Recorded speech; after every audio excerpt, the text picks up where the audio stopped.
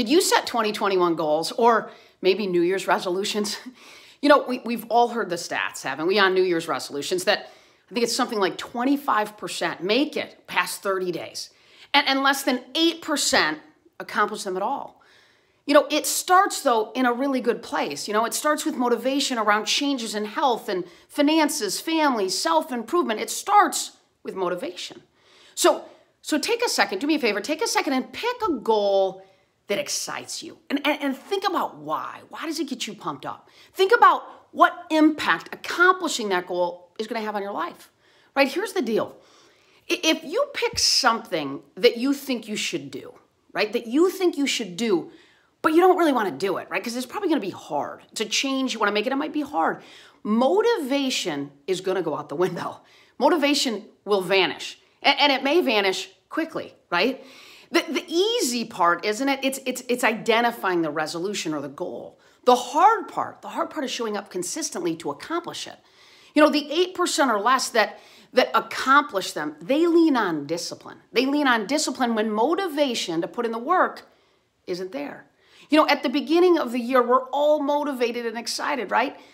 But we need discipline, right? We need bite-sized daily rituals so that we can keep the chains moving when we're struggling with our own motivation, which will happen, and that's okay. So what can we do now? What can we do now? Because we've gotten clear on this goal or goals we want to accomplish.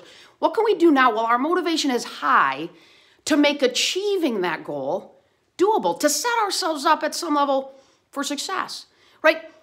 Here's a couple thoughts. Maybe go out for the next 6 months in your calendar and mark down calendar, literally schedule that activity, schedule it. Make it a part of each of your days right now.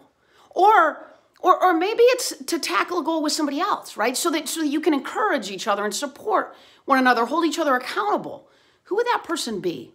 Go get them. Go ask them, right? Ask them to be a part of this journey with you and the role that you'd want them to maybe play from an accountability perspective. Or maybe it's to think about ways to make the goal easier, right? So for example, you know, if your goal is to read more in 2021, choose 12 books. Choose 12 books right now and put them by your bedside table, right? Put them by your bedside table right now. Or maybe if your goal is to work out 6 mornings a week, 7 mornings a week, put your workout clothes out every night before you go to bed. Put them out every night before you go to bed. And then set your alarm now and keep that darn alarm set every single day moving forward. Keep it set.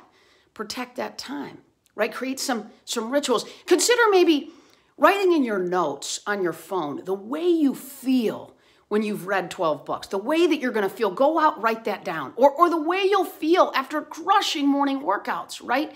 Create that vivid vision of the benefits of that new reality that you're creating for yourself. So when the motivation fades, you can lean into that to kind of re-energize you at some level. In other words, create rituals and resources, right, to help keep that goal front and center every day. Remember, the brain doesn't like change. So you will bump up against resistance. So expect it, but prepare for it now. Right? The greater the daily habits, the stronger that discipline muscle will become. And you're going to need to tap into that discipline when the motivation fades.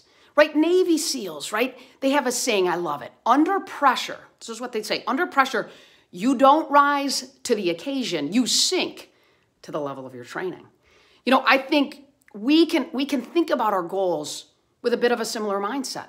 So as you embark on 2021, remember, little moments of discipline can create really big outcomes.